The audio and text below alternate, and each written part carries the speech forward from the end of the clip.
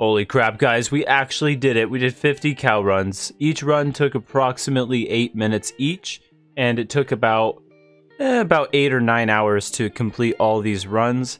So we're just going to be going over all the loot that I was able to capture during these runs. I do want to note I have 3 mid 80 level characters. I got a Hammerden, a Javazon, and a Light Source. I did all 50 cow runs using my Hammerden, who has the most magic find. Currently, my Hammerden has 279% better chance of getting magic items. So with that 279% boost, he was the best candidate for getting the best loot possible. So we're going to dive into all of that, and if you guys do want to see my gear, stay tuned till the end of the video. I'll show you guys my little gear review. So first up, I got a co-rune for my first drop. That was actually something okay. And again, this is a mid-tier rune, so it's really not like the best thing that I'm gonna get. But I get so many runes throughout this video, I just want to showcase all of them because it was a lot. Here I dropped a new little Ort rune, but I just want you to keep in mind I'm already on run number 10, and I haven't really gotten anything to show for it. Unfortunately, in these cow runs, it's really hard to get any decent armor. Your best odds of getting anything good are going to be jewelry and runes. So yeah, that's kind of the bummer, because a lot of the nice things that you would like to get, like in Bale runs, are going to be armor and weapons, and there's just not a lot of that in cow runs. I'm actually really happy at this moment here. So right in the same vicinity, I drop that beautiful looking unique ring. I'm already excited to identify that. And then I also get that Lem rune, so it's kind of like a good 2-in-1 little loot streak there. So, and as you can see when we identify it, it's Ravenfrost, which actually is a really good high-end ring to carry because of the cannot be frozen. It's really helpful when you're doing runs where there's freezing involved, like Bale runs and even cow runs. Honestly, you can get frozen. So having that Ravenfrost will protect you from that. So here we got 2 nice little drops. I got the Ammon rune, and I also just dropped the Shale rune. So those are 2 really good runes to have, even though they're kind of lower mid-tier runes.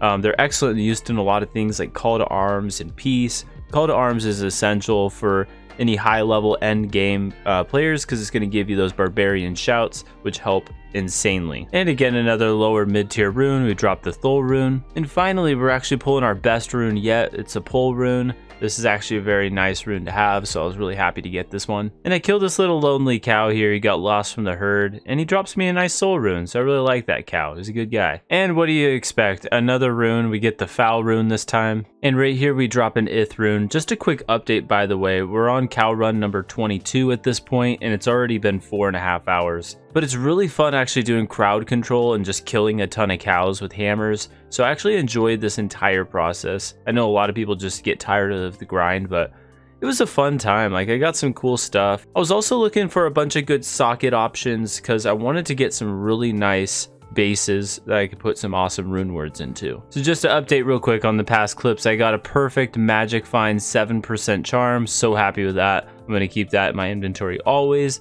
And then I also dropped this dragon shield. So this is just an example of all the crappy uniques that I've been getting.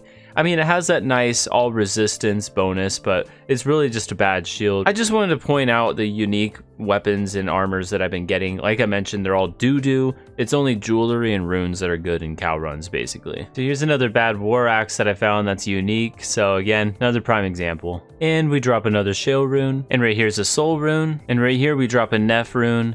And honestly, I think I've had a Neff of all these bad runes. Alright, that's enough bad dad jokes for me. But right here we drop a Rao rune, so we'll just add that to the full alphabet of bad runes that we have. And right here we drop the lowest rune in the game, an L rune. At this point, I think Hell mode cows just hate me. Because, I mean, seriously, I'm in Hell mode and you're dropping me the very entry level rune. So mean. Right here we identify a small charm, and you know what, we'll take it. It's a 5% magic find. It's definitely a really good temporary rune to have until I get like max inventory of small 7% magic find runes. Right here I'm identifying a ton of garbage set items. I'm not even sure why. And we pick up an Eth rune. And we drop an Ort rune. I'm actually happy with this rune. I actually got a Lem rune, which is a decent higher mid-tier rune, so we're good with that one. And it's no Burr or Jaw rune, but hey, we got another Pole rune. We'll take it. Another low tier runes. We get an Eth rune, but you know what? Maybe we can make something decent with it.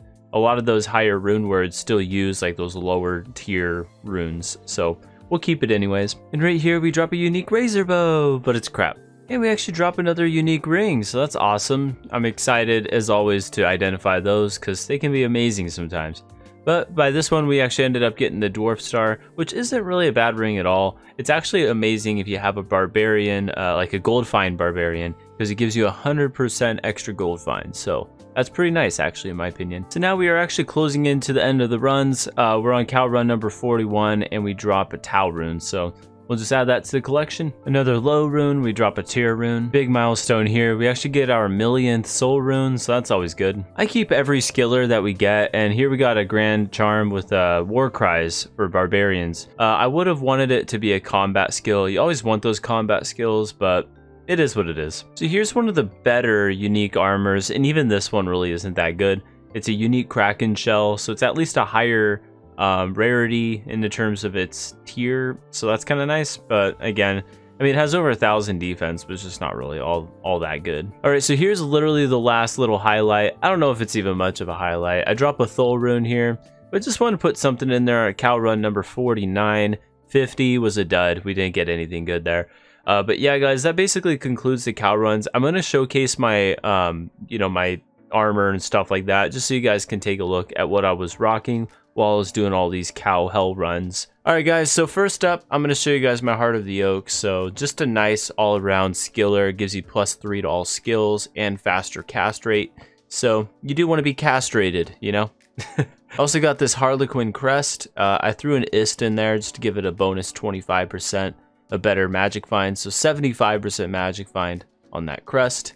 I got Mara's Kaleidoscope just for the +2 to all skills and the resistance.